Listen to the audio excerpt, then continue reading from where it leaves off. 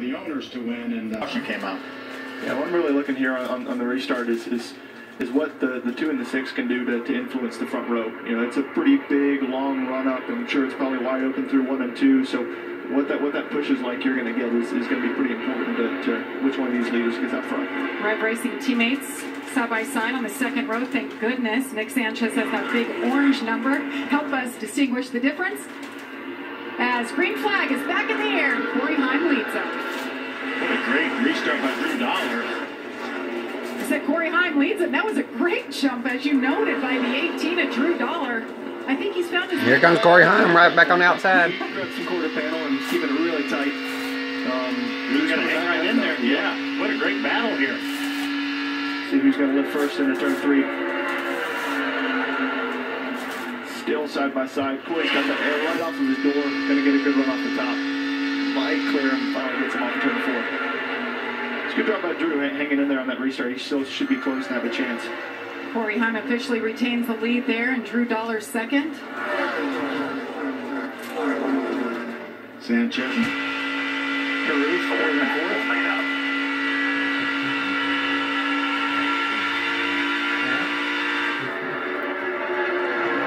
I talked to him after practice, and he was so down on himself. You know, 15 at Gustine, he has that damage on the right front. He's got some on the right rear now to match that. Oh, and some came off the car. Some debris fell off the right rear of that 15 machine. It's like teammates front end damage. Got a good bit of front end nose damage. With the 6 and the 2. They'll show it on the 15. Roger has a little more speed right now than Nick does. And he's been around that high side, just like what I was talking about. He was able to get a really big one off of 1 and 2, and he tried to half cover it and didn't quite make up the speed, and they blocked each other all the way down the straightaway. It's tough going with the teammates, but now he learned something from his teammate. Oh, they looked for him. Woo! Looking for him, probably because it was his teammate. Great action. Kate? Well, in fact, Nick Sanchez was telling me about Raja that he's very calculated and cautiously aggressive as a driver. You can see some of that right now. But what got Raja to this point? Well, in fact, it was his team saying, don't be greedy. We still have a whole lot of laps left. And in fact, they're still working on lingo. Austin, you're talking about that this is a learning game for these drivers. And in fact, that is true. He had that fan on. The team was like, why do you have the rear fan on? And he was like, well, that's what I've had on since lap 5. And they said, cut that thing off. We don't need that. And he also then was adding to the fact that he... Out up there. It's really difficult in dirty air, so you do have to look around for other lanes, and that's something that's beginning to be a characteristic of Kansas. You know, you can only go so high, so trying to deal with dirty air, he's falling in the wake of Nick Sanchez's car, so he's kind of offset left, offset right, trying to find where that clean air is, and it's obviously not the preferred lane, not where Roger's been able to make his lap time, so where he's splitting that seam there, that's just him trying to put a bunch of air on the left front fender, trying to get that car turning, but obviously he's not able to close the gap now that he's getting close to him again. I think you made up a great point, though. This racetrack is progressively banked. It's 16 degrees at the bottom, up to 20 degrees at the top. Yellow's out on the car inside up here. And yellow is out. We're hearing debris Second time again. today, debris caution. It'll also be the competition caution. So it's already here. Will be open. I figured it. They can come in for service. It's modified 10 cars line and stops. Coming up, stay tuned. More from the Dutch Boy 150 after this. Flying off, really hurting Gustine's chances of optimizing that race car, the number 15. Yeah, his guys will be able to make some adjustments. And watch this, Raja Caruth on the brakes, running about 30 miles an hour faster than Zachary Tinkle. Zachary moves up the racetrack right in front of him, ends up costing Raja a position, but it could have cost him a car. Great job by Raja avoiding that. Both your voices get elevated in that. Yeah. I think that's leading the sweet move of the race right now. Absolutely. But it's been all about that man right there, Corey Heim. He's led all but 1 lap today. Now, reminder, these are modified live pit stops in the ARCA Menard series. They're on a 5-minute clock. They could take fuel and tires, but not simultaneously. They can make those adjustments, track bar wedge, air pressure. Only 4 men over the wall, or 4 crewmen over the wall. And they will retain their positions. The positions they came in on the pit road is how they will restart this race. Yeah, people saw maybe the truck race or cup race at the Bristol Dirt Race. Exactly. They did the exact same thing. Hey, well, you could see there the number 20 is looking mighty fine heading out back out on track. That was left tires first. They want to take a pound out of those left rear, and then the rest of the tires plus fuel for that number 20. And of course, they're now saying that it's actually pretty comfortable. The 18 car, they're going to free it up for this long run. Drew says I can run to the top. That car was bottoming out though. Thinks it's a skirt on the left side, so that is something that they're working on there, 18. And then number 2 up, Nick Sanchez. He says he needs a little bit more rear grip and definitely a whole lot of water. It's very hot out there. He's saying adjust that rear air pressure and track bar to get fuel back like it was feeling in practice. So Nick is... I just love going to Charlotte Motor Speedway, but what a diverse schedule. We've got a couple dirt tracks, road course, Mid-Ohio, and this has always been a very diverse schedule, and this is someplace that these guys can get, and girls can get, a lot of good experience on all sorts of racetracks. You wouldn't... Issues and now mistakes in the race today. Remember, he was battling for the lead at Talladega, and that caution flag basically ended the race. He was trying to take the lead, actually technically was leading at that time, got together with the car on the inside. But they have a fast car, as Austin said. He's going to need a couple caution flags to get back into this. That's got to be a sickening feeling knowing the field is coming back to green. Green flag is in the air. Pretty good push here by the 20 car. See if he might want to take it. Maybe not. Stay too wide. Nick wants to take it though. He's peeking out. Side by side again, going through the corner. Really great battle. Great restart on both ends. Remember, new tires on these cars right here. I love that shot. You see all the yellow bumpers. That means I'm a rookie coming through. The last 24 races in the ARCA Menard Series, as we see a great side-by-side battle, Drew, with just a bit of an advantage, not for long. The last 24 races... There they go. The leader's back. 18. Drew Dollar gets into the 20 of Corey Heim. They're both wrecked in the infield.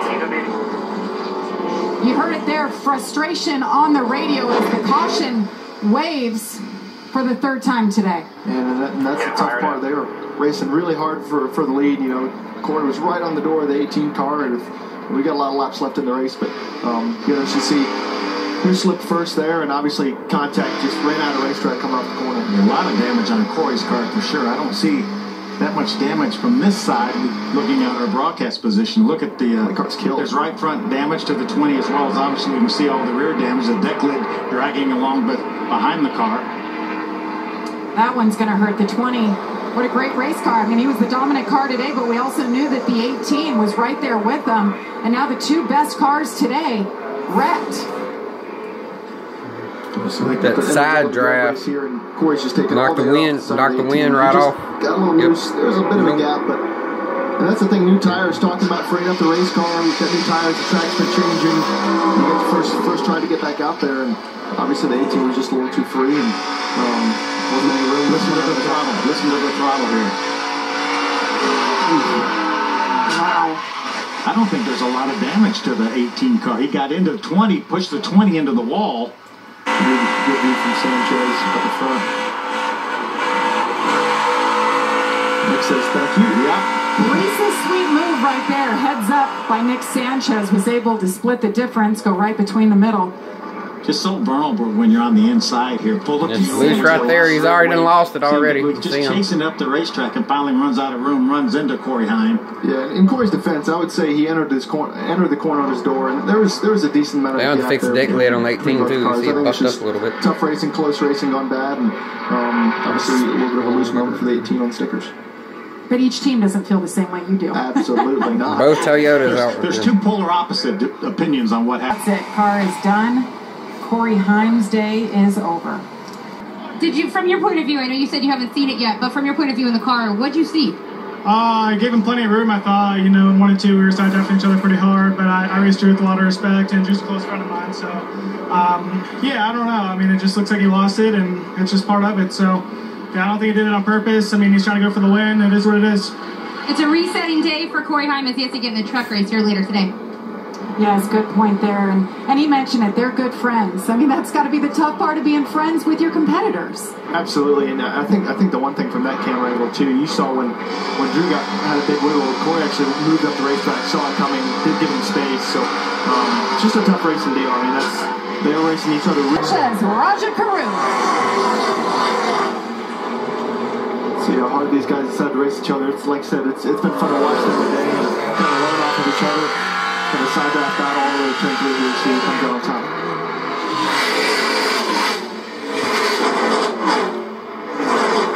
Looks like Gus Dean is really jockeying for position back there.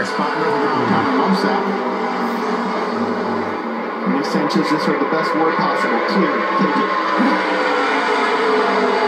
These drivers So he's going to lose some ground right here. They had 45 minutes on the track earlier today. So you have two teammates like Raja and Nick. They get along so well. They share data. The cars are so identical when they unload at the racetrack, and they can bounce ideas off each other, and it shows each time out now. These two are running together. I was talking to some of the guys down in the garage here, and they're actually getting some help from Chevrolet with this team, and the drivers are getting some time in the simulator, so that's certainly helping them. And it's no secret why these two guys are running well. They're getting some help from Chevrolet, spent some time in the simulator, and have great race teams. And that's when you can go try things. You know, I've talked about it today already. You know, Raja's been able to move around different lanes and learn how to run up high and make passes and make speed while doing it. And you can do that on the simulator without, you know, you can push the reset button and put it in the wall. There's no issues with that. So you can actually get a good feel of the lay of the land and, you know, how the cambers and the track change. Because when we say it's progressive banking, it's not a smooth transition. And each one of those lanes is a little bit different. About 3/4 of a lap behind, also a lap down, and his lap times are way off, so obviously more damage to that car than appeared. Yeah, it was an unfortunate kind of compound fracture on that day. Just a lot of damage, and probably didn't get a tire fully clear on that last stop. And so Drew Dollar officially out, Corey Heim as well. Let's drop back to the 10th place car. As well again. Nick Sanchez leads him to the green flag with his team. One of them ain't starting. 4 ain't starting. I have a caution here for a stalled car on the racetrack. Well, they can get refired up while it's rolling. I'm going to stop. Needs a nose ahead by the time they're in turn 3. Some of it's about timing as the driver. Sometimes you maybe even want left to make sure you can put yourself in that position. Nick's got that spot again. His magic words clear. Raja's going straight to the top. I'll be interested to see how quickly he can make time up there. Dean pulls up the side of Raja right now. It's maybe a little too early. It's a great opportunity for Nick to get away and Gus to really challenge for a front row restart here. Yeah, Gus Dean had that damage earlier, ran over a piece of debris, destroyed the right front, got into the wall as well. They fixed him up. He's up there battling for second. Yeah, Raja used that momentum off the high side to score back out in front of the 15 of Gus Dean. Now Gus Dean goes to the high side. Raja told me this morning he couldn't wait to go high. He's one of those drivers that just can't wait to clean the track off first. He's just comfortable running so close to the wall. Well, we talk about Gus Dean on the 15. Let's get to know him a little bit. Been around for a little bit. Born in 1994. Bluffton, South Carolina. 2 career ARCA wins. And one of those came at Talladega. Mud trucks, car restoration, and hunting.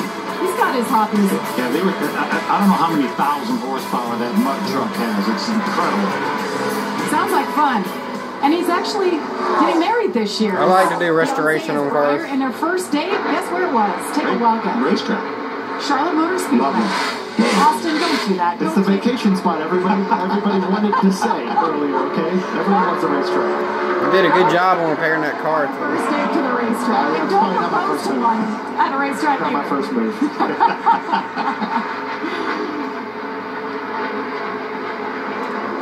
The 43, Daniel Dye, you guys thought now that he's on the lead. So impressive. He's got momentum on his side. Can Nick Sanchez hang on and take his second win? And I hate that I did that for the guys. Obviously, it's a car capable of winning, and I messed it up. But good that happened with Corey. Obviously, I have a lot of respect for him. I'll talk to him, apologize.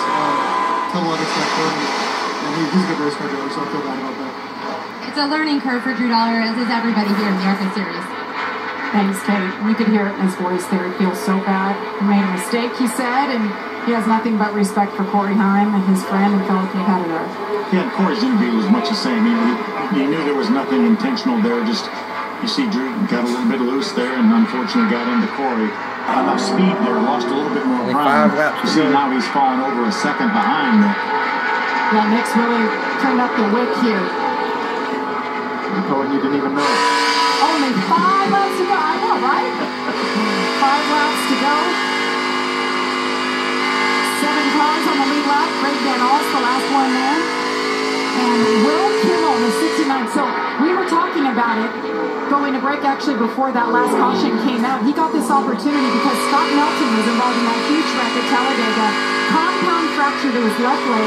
Couldn't race and called up Will and said, I want you to race my car. For their team, they had a great relationship. And here he is, and he was just ecstatic. Drove his bus or trucked himself, brought the race car here. 3 flat tires on the way here that he had to change.